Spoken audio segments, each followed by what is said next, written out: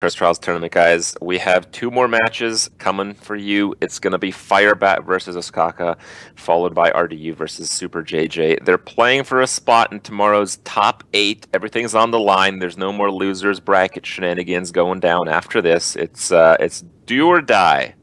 And, well, we finally get to see Firebat again, the only paladin of the tournament. And, well, followed by that, we'll see the only non-face shaman of the tournament in Super JJ's lineup. So, some interesting moments left to be had.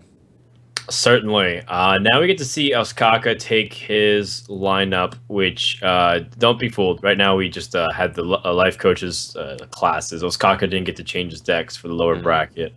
We're gonna have Ostkaka take his tried and true lineup with the Druid, Shaman, and the Rogue up against Firebat's interesting take on the metagame. We don't see Mage very often, and we don't see Paladin at all, which is again a very weird state to be in. You know, we have 1 Hunter, 1 Paladin, 1 Warlock, and each of those guys are being champions for it. Firebat won his series, even though it wasn't the series on stream, which might be to his benefit. Who knows? We still don't know what's in Firebat's Shaman deck exactly. Yeah. The other thing is that I feel like Ostkaka has been struggling a bit with his Shaman deck. It is a little bit less aggressive than the others because he is running the Tuskar Totemic, and for decks that do want to prevent as much damage as possible, that is one card that doesn't actually do anything immediately when it's played, and it's not as aggressive as some of the other cards in the regular list. I think a lot of the other lists are including Wolf Rider over that card, and that small difference, I think, has, well, that and largely the terrible draw RNG that he has led to him losing a lot, most of the games, maybe all the games with that specific deck. But on the other hand, I feel like Firebat's very aggressive decks might punish that slightly slower aggressive deck also in the Shaman that Ostkaka brought. Yeah. So we'll see if it ends up paying off. I don't really think the Shaman's that bad of a deck. I just think it's like you pointed out at the very end of the series. He's been caught the unfortunate side of some draws and some sequences. Not to mention the just lineups. Like in this kind of tournament, a lot of people are going to be looking at the draws and, like, for example, Savitsa's game where he drew 2 Flash Heals, 2 Circles, the Twilight Whelp, and a Shadow Word of Death or something like that. It was like nothing. But he put those cards in the deck, so it's like it's one of those things where how you prepare a deck in a volatile format that's not refined at all is completely on you. So if you're the ones drawing in consistently, you could put things to improve your deck's consistency at the cost of maybe some power or tempo. That's why it's really cool to see someone like Firebat bring weird stuff. I'm talking about like Jeweled Scarab and an Aggro Paladin. I wasn't anticipating that at all. It's not something that immediately sticks out when you look at like the absence of Haunted Creeper or Shielded Minibot, but that makes a lot of sense given if he can capitalize on the draw. So I really loved seeing some of the innovation as well as some of the strong play so far. Some of the history from earlier today, Firebat went to the loser's bracket as he lost his opening game against RDU, but he did beat Colento while in the loser's bracket. I just wonder if these aggressive decks work, and maybe he got a bit unlucky, or perhaps, you know, by some chance, Colento's Hunter had some trouble winning a game again. Well, he did win 1 game with the Hunter, at least, on stream. So it can't be completely the Hunter's fault, but there is a chance. There is a chance that it was the liable factor. Because I imagine if he played Desert Camel, is that? And it's like it would definitely pull 1 drop. Yeah, I don't know, man. My brain's mushing at this point. But assuming he played the Camel, there's every deck has viable 1 drops that come out of Firebat's deck. So except Druid, I think Druid has been the only class exploited with the Camel so far. True. Druid usually runs spells at 1 mana. Here we go. Shaman versus the Paladin. Paladin with the coin and the curve. Ostkaka getting very much the same kind of draws he did in the previous series. Maybe that'll improve right now. And it does. Interesting. Yeah, considerably. Yeah, that was like really bad. That's an amazing hand now. Who's up for an adventure? 1, 2, 3 plays. I actually don't even know how Firebat's going to come back from this. This is a ridiculous opener. Well, he's got his own draws, and plus he's got like cards like Knife Juggler, Flame Juggler. Those things can really have big impact. Just take a look. Like, you're gonna use one abusive to go into the Knife Juggler for sure, and then the other one doesn't do anything. So, oh, it does 2 damage the next turn. Yeah, I guess.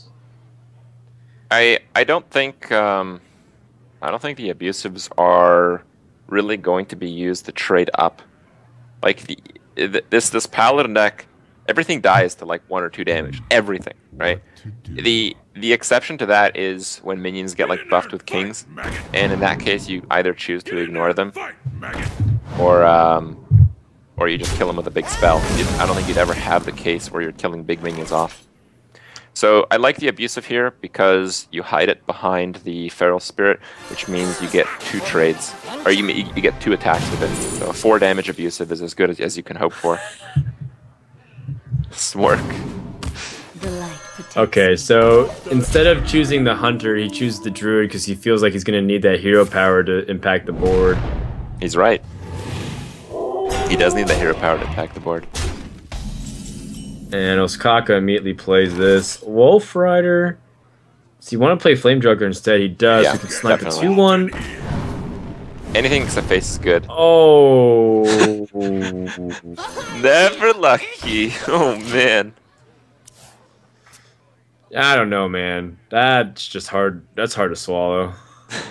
Every target was good. 1 out of 5. Yeah.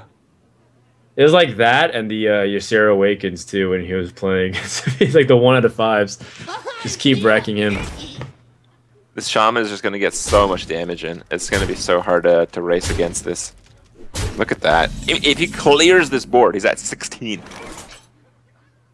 Here it comes. Here we go. The face. Oh, it was on its way. Oh, man. Way, bro. Way. Yeah. All right. What do we do here? I guess we Divine Shield like, the Leper Gnome. Yeah, sure. He can't out-heal the Hunter hero power either, and so that means he's working at effectively 12 HP. Oh, God. With more damage being drawn. Less than that. Less than that. You hit for 8 this turn, you have a Leper Gnome, which is essentially 10 damage. Okay, you don't want 10 damage this turn, and you're holding Lava Burst. Oh, you're saying go for the Horse Rider for the 8 damage. Yeah. Yeah, and you're just gonna put your opponent in a situation where he needs to respond immediately. Worst draw. Okay, twas a good try, but the Flame Juggler, just making sure that he takes an extra 4 damage and counting because of it. If he doesn't clear, he's actually dead. Yeah, he does clear. I don't know if there's actually a sequence where he can kill the next turn, though. Right now he only has 9 on board. And if the Shaman draws literally nothing, True Silver can buy him 1 extra turn. Oh yeah, True Silver Champion. Which might be the difference maker. That's the only way he doesn't lose, so yeah. Can't Divine Favor into it though. Nope. He has to top deck it, but we know that he had 2 from his opening game earlier. So this is True Silver only here. Nope. Okay. No, the hero power. The hero power. It's not True Silver only. The hero power keeps him alive for 1 turn. But you have so many chances. Oh no, he's overloaded for 2, so he only has 5 mana. So if he Ancestral Healing, he only has 1 mana really to play with if he wants to use the hero power. Mm-hmm. Oh man, he didn't hit it. Minion. It's a bad draw. Another minion. Another minion. Not bad. But you could actually die here. It is possible. Yeah, and he drew more cards, which means Divine Favor gives another card possibility to lethal. But the reason the Leper Gnome is really good is because the Paladin basically takes a 50-50 on losing the game for each minion played. Because it's gonna juggle it. That's so funny. Oh my god. You have to hit the face. Now you want every juggle to hit face. Yeah. Paladin needs 2 more damage too. Well, I think you definitely want to play Leper Gnome. The question is if you want to play Knife Juggler and Leper Gnome. Because if you play Knife Juggler Leper Gnome, you dump more cards, so Divine Favor is less of a chance, and Leper Gnome guarantees 2 damage. So he'd be at 2 the next turn. So he wants to play Juggler and Leper Gnome to play around Divine Favor. This is our world champ, and also to hit the 2-1. Oh, whoa, that's a world champion dagger, but that's a world champion draw. The world. Oh man. Gets answered by it. Oh my goodness. Clash of the Titans. That was an amazing game. Yeah, that was really cool. Well, not for Ostkaka. He can't seem to win with his Shaman. He's probably miserable right now. But for Firebat and for the audience, I think it was an amazing game. That was sick. Ostkaka very, very kind to sacrifice his sanity for the masses. He is. You know, he already won. He says, you know what? You know, people forgot a little bit about Firebat. Everyone knows me by now. But you know what? He's going to have to stop giving up handicaps if that's the case, because you don't want to give too much leeway to a deck, or to a lineup as aggressive as Firebat's. He's going to go with the Mage up against the Druid. Is Firebat streaming from a gym? He streamed from his house. He moved back to his house a couple months ago, I think. Okay. In Michigan, Detroit. Damn. All right. Well, this is actually a pretty decent start for both players. Yeah. The Mage doesn't have Mana Worm still. Oh my god. That's a turn 1 Emperor. Yeah. But you have nothing else. No, it's a turn 1 Emperor. But you have nothing else. There's only one way that Emperor gets killed here, and it would be like Arcane Blast and Perfect Arcane Missiles off a Sorcerer Apprentice being played. Like, just come on. Come on. You gotta do it. It's like a guaranteed 2-turned Emperor, and you shut down all the tempo the Mage could have. Yeah, I agree. I'm just saying you don't have anything else to follow up after this turn because you have no minions. It's just unfortunate for Ostkaka. As fortunate as he is to get these cards, he doesn't have any minions, and if he just picks up other cards, other spells, he needs actual ways to impact it. Firebat, yep, saying all right, that's cool. Yeah, he has to do the Sorcerer Apprentice Arcane Blast play, which is clearly not going to work. You can also Loot Hoarder. Oh no. But no way. Well, because he can also Sorcerer's Apprentice the following turn if he picks up like Frostbolt. So then he has Arcane Blast Frostbolt. I mean, it's all relative based off what he thinks is his best option. And now the Wrath. Yeah. So that gives the Swipe to be 3, Force to be 4. I mean, it's not the most intimidating hand size. Oh my god. Roll a dice, boys. 50-50. You can also Spellslinger. No, Spellslinger would be a catastrophe. Yeah, I'm just look, Crit. Our job is to explain different plays of whatnot. Okay. All right, Yeah. all right. Well, but you Arcane Missiles first, 50-50 to hit it twice. You could also just snipe it straight up and play Loot Hoarder, which would be the that'd dream. be sick. Yeah, 1 out of 8 there.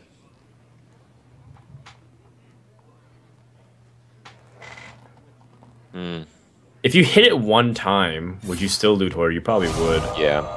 Oh, oh no! Oh my god. Missed it. He's the one. Yeah. Thorson doing his best hula hooping, just trying to dodge it. Oh, still no minion. Well, Harrison Jones is going to upgrade to Lost Halst Rider next turn. There it is. Man, Firebat's had to deal some very Yes, uncomfortable. finally, we did it, boys. 3-turn Emperor. Force of Nature for 3, swipe for 2. This is so insane. That is a 6-mana combo Yeah. for 21 damage. If he plays the Harrison Jones and it goes unanswered. That belongs in a museum. Oh my god. I feel like really bad for Firebat, but this is so entertaining. Alright, let's see what the Spellslinger draws. Wanted. For both. I'm sensing an Innervate. Oh, Sacrificial okay. Pact. So he gives him a useless card, and then Firebat gets something. Well, there are 2 playable demons. There is Illidan and Imp Master, I believe. You mean in the entire game right now? Well, in this format. Otherwise, you could Unstable Portal a demon. Oh, you mean just straight up without, yeah, like from like a mage's perspective, because I was thinking like, well, Warlock still does a lot, but.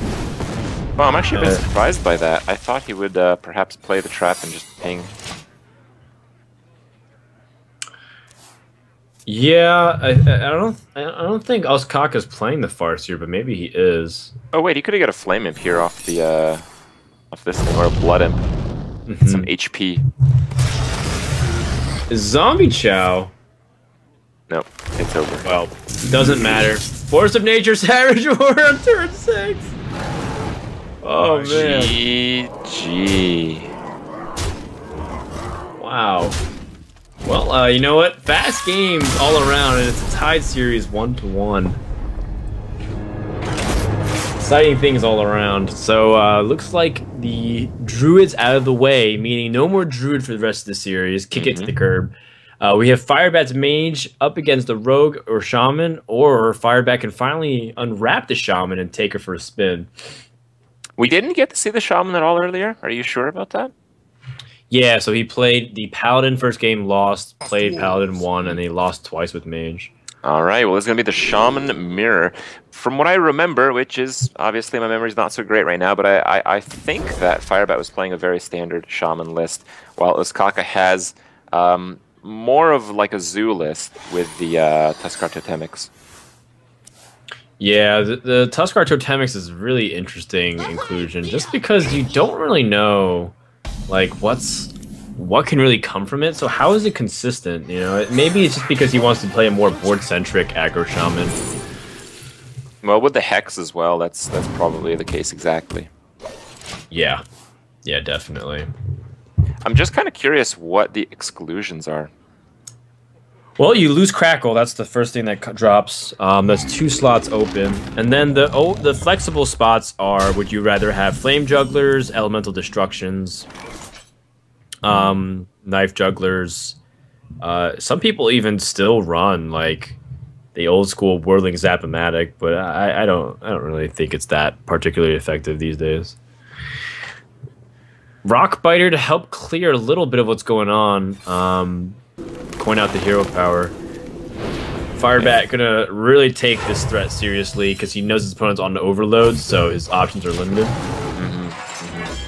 The other option was to Force Rider Face, I believe, and with that you could Lightning Bolt.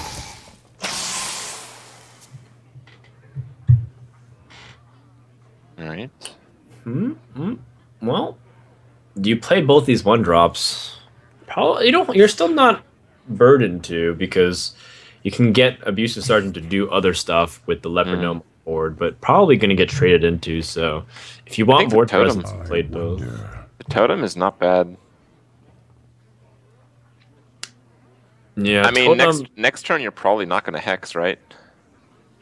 Yeah, probably not. There's like the best minions that you can Hex are like Totem Golems. Probably. Or Tunnel Trogs, which get too high. EGH Tunnel Trogs. We've seen a few of those this tournament. I mean, we have seen a couple of big game hunters. They are few and far in between.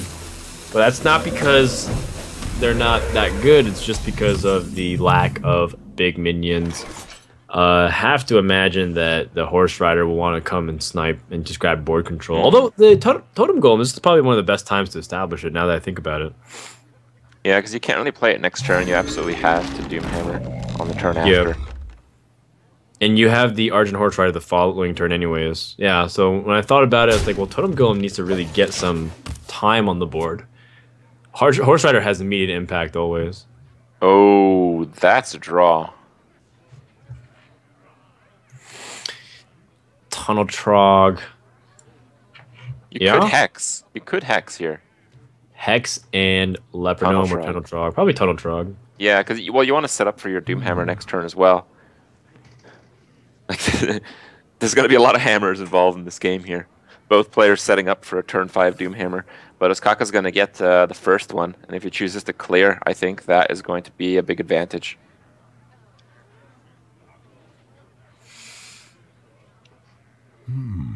Yeah, I don't mind using Hex. This is the biggest target that you'll ever use on it.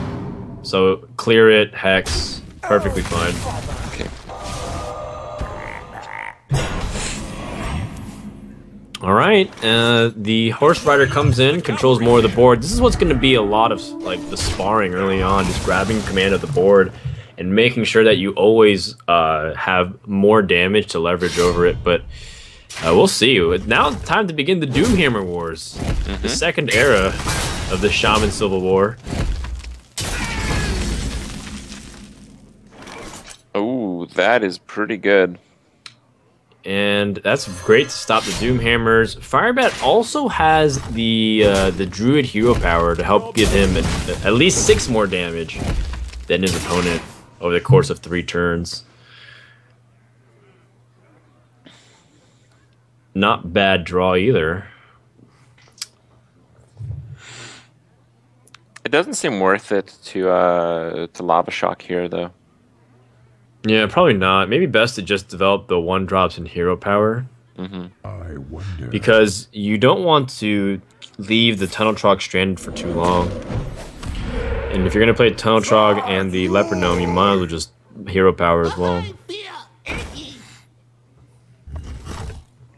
So put him down to 20 with 3 on the board. So still looking for 13. Well, let's take away the 4. So looking for 9 damage is Ostkaka. Well, Feral Spirit and Lightning Bolt here clears the board completely, and the Feral Spirit locks out the Doomhammer from really doing anything. Yeah, that's a huge swing from Firebat if you can squeeze us in and not get retaliated some sort, because if his opponent has their own Lightning Bolts and other ways to improve the board, that's one way they can come back in. Well, it looks like that's going to happen, but it also looks like, even though Ostkaka has the life advantage and he's going to have a little bit of a board going into the next turn, Firebat just has a lot more cards he can draw into. Yeah, but I think he was hoping for a Lava Shock eventually. He's got a lot of overload to manage through. Earthshock, not too bad to get past it. This is probably one of the better targets to Earthshock, if not the best. I think you'd consider hero powering, because if you hero power, the Lava Shock's actually great. Just does 3 and get a pending that you get a spell damage totem. I mean. Yeah, and even other stuff like Taunt Totem wouldn't be the worst because you still have some damage absorption. What to do? I think he's evaluating if he wants to play everything with the Argent Horse Rider as well, but I think the Spell Power Totem is the best plan. Nope. Don't worry, loves. The cavalry. He had a 33% chance to land it. Did not.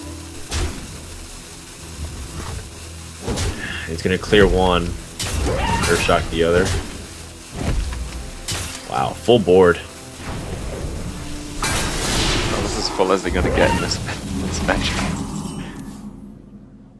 Oh, sorry, I meant full board clear. Excuse me. But yeah. And this is I mean, 3 minions is usually like the number of which is like, you can still win if you see your opponent has 3.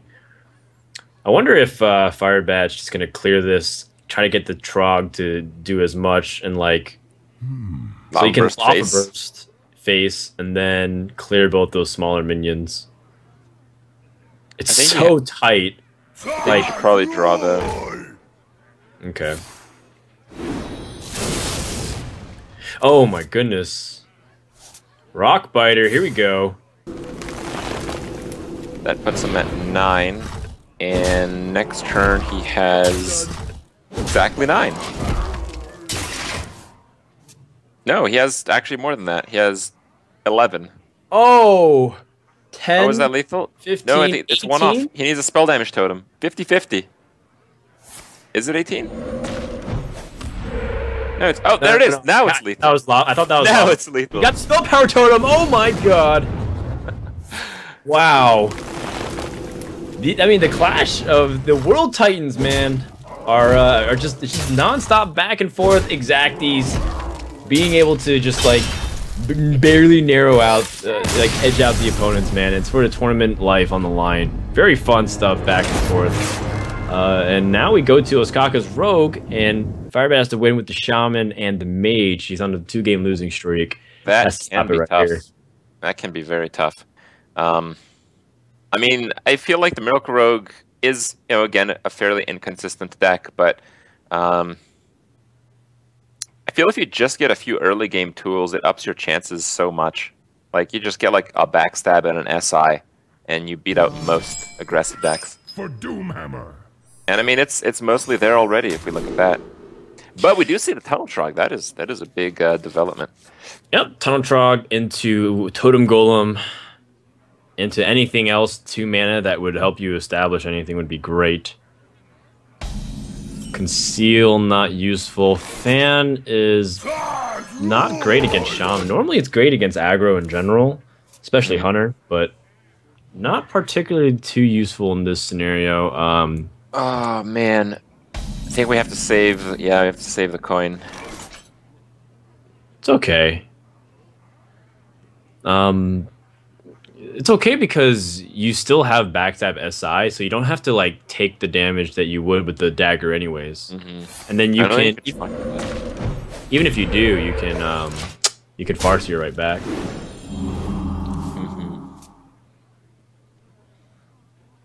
Oh my goodness. Well, there's a better backstab play right now. Unless he wants to develop the SI7 agent because it's 3 attack and he can get ahead of the Feral Spirits. That's also a legitimate play. He can do pretty well against the Feral Spirits by just fanning because he will still have the spell damage. It's so true. I think either play works quite well.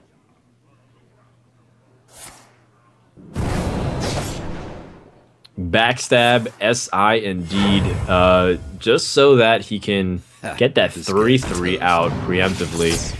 And Rogue having that coin and that extra card, again, showing why it's such a big deal. Can Firebat strike back? I think looking this is pretty awkward. Yeah, this is where like the very tough plays come through. Like taunting up, do you really count on pushing with damage for that?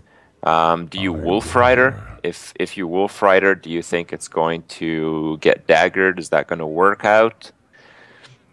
Yeah, very, very tough decisions here. Here's really where it's like the point in the game where you usually start losing that things get very complicated. Yeah, it's basically if you make one wrong move based off your opponent's hand, you lose, essentially. He plays board clear. I'm gonna really hope that he can hit something really nice. Another problem is that he has overload cards, and he's probably gonna need to use as much mana as possible. Farseer not really doing much here, just kind of being a 3/3. Oh, interesting. Doomhammer. So he can use the ancestral knowledge. He can free up his mana for a Doomhammer and start working. Seems like a good development. It's definitely one of the better ones that you can ask for, given the circumstance. Job's done. And I think this is a pretty obvious Doomhammer on turn 5. But Rogue can't exactly punish this because he doesn't have the minions yet. Doesn't really have anything. I guess he can develop a weapon finally, and then Thanos. Yeah. Because fan is only if you're just really need to draw, but next turn you can also fan eviscerate something if you play like a lot of minions, or it gives you more options. Thanos is a very valuable card when it comes to, you know, supplementing a fan of knives to deal with like a lot of these small minions. But you have nothing going for you right now, so I think the desperation might take over. Conceal? Alright, I was not expecting that. I guess the extreme desperation has taken over. Because he knows Doomhammer's coming, so he doesn't want any of it to get hit. Firebat's like, alright, fine, I don't mind hitting phase. One of those things where he probably wasn't going to hit the Thanos anyways, he wanted to Earthshock it. Now it's turn 5, with still no clear play. He has to fan here, probably, to draw into something nice. Man, that feels bad. 2 mana doesn't give you any room for minions either. That is a good card, though. Yeah, prep is very effective. Firebat has the Horse Rider and Earthshock play, though, to grab the board. And now the damage is really going to start rolling in, because Doomhammer keeps hitting every single turn. 16 damage just from one card, and if you add 6 with the Rock Biter, it's 22. Rogue just not going to work on much. Plus, you're tempted to hit the 2-1 with the dagger. Oh, no, man. That could be a big supplement to the Auctioneer, but you really have to choose if it's going to be too late, because it very well might be. The thing is, your best play this turn is just like Gadget Sand, prep, hopefully Shiv or something, and if not, it's like a Flurry. That's just also really weak. Oh, I don't like the Flurry. I think I'd rather eviscerate a 2-1. Oh, God. Eviscerate a 2-1. Yeah, maybe Tomb Pillager, the more you look at it, is slightly better, but... Yeah, if like the issue is if you play the Tomb Pillager...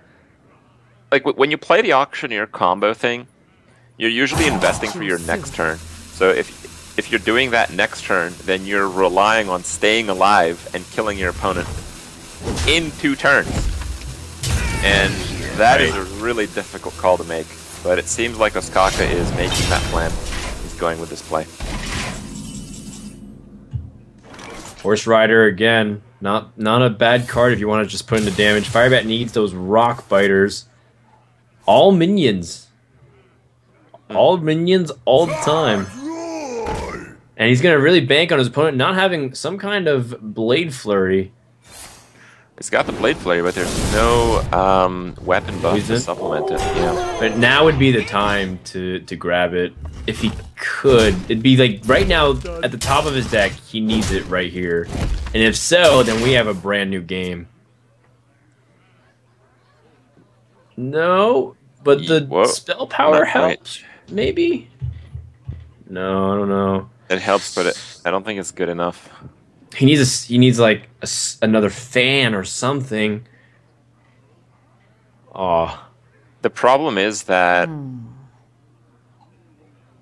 if he does the prep after the Auctioneer, he can't play the Deadly Poison.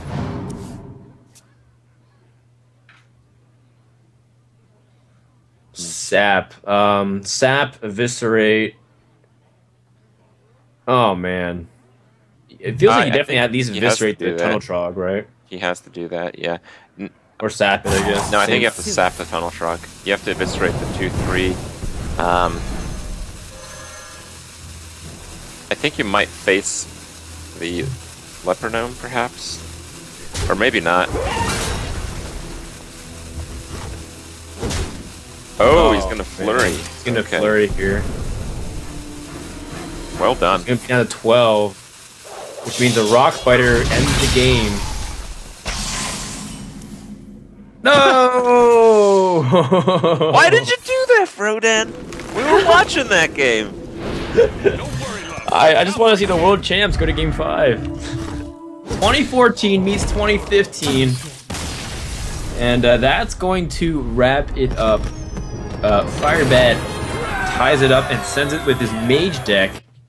The one that's unproven to see if he can take this series back. But Ostkaka, I mean, he's been playing pretty solidly. The question is, can that mage deck take down the rogue?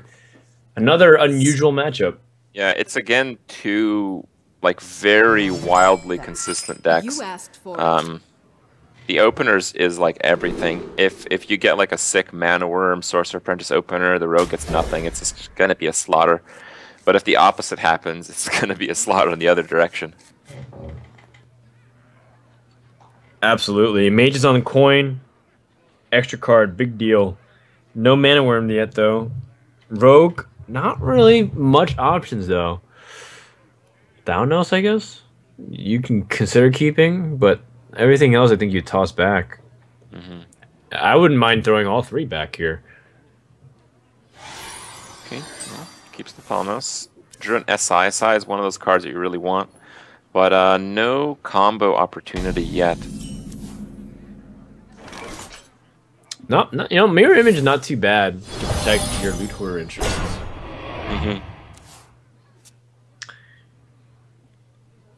It does happen to get answered by a Thaunos fan of knives, so I wonder if that means a ping. Mana Worm. I like the Mana Worm ping. coin ping. Man, that's so good. It sees back that tempo, so you can't just easily lose those mirror images for nothing. Yeah, Firebat adapted perfectly. Guess. Ooh. This sucks. Oh man.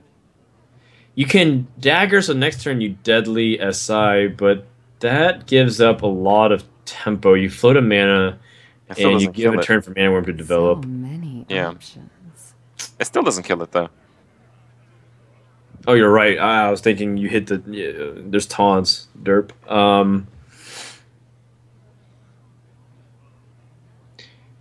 Just playing a weapon, what it does is it just clears the two taunts next turn. With the play suggested. I wonder. And I think that might still be the best play. But it's much worse than we thought. Yeah. Can you... Too soon. Just because he didn't dagger the previous turn, he got punished for it pretty badly. Because if he was able to dagger last turn, then he's able to plan a 2-turn kill on that with Shiv and the SI, but he can't. So ends up passing. Yep. I guess loot order in another mirror image, or do you just hold on to it? I guess he doesn't want to overextend it to flurry. Yeah, there's no reason to.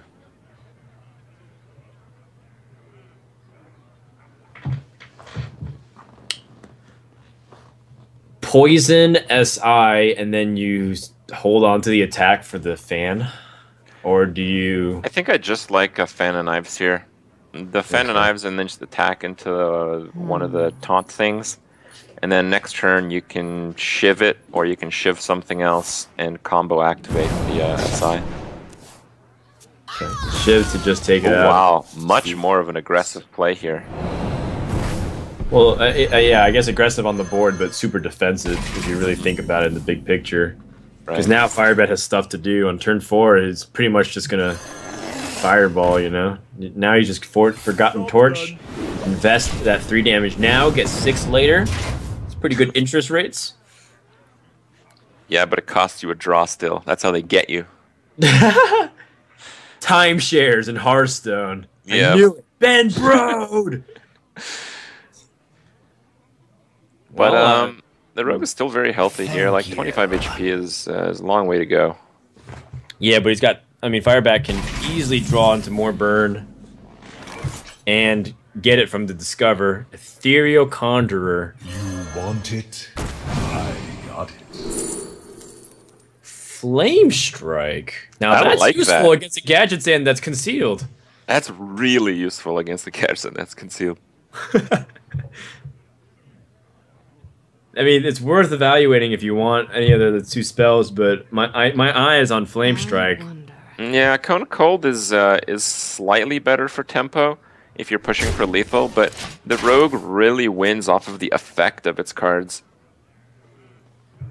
And it's going to work like this because turn 7 is a This guy's turn 7 is a gadgets and conceal, right?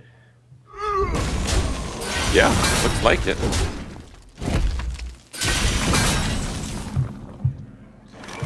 So then you discover another spell, maybe another piece of burn. Wow, Vaporize is actually not bad. It's a very defensive tool. It plays around the same thing. Yeah, it's not bad. Definitely feeling like I like the Dragon's Breath a little bit more just because it's burn and you're clearly trying to be very aggressive. All right, let's cue up the saxophone. Let's go. And then it's going to be abruptly interrupted with the record spin, the record cutout. But I believe that is what is going to happen here. Even though it doesn't look very good right now,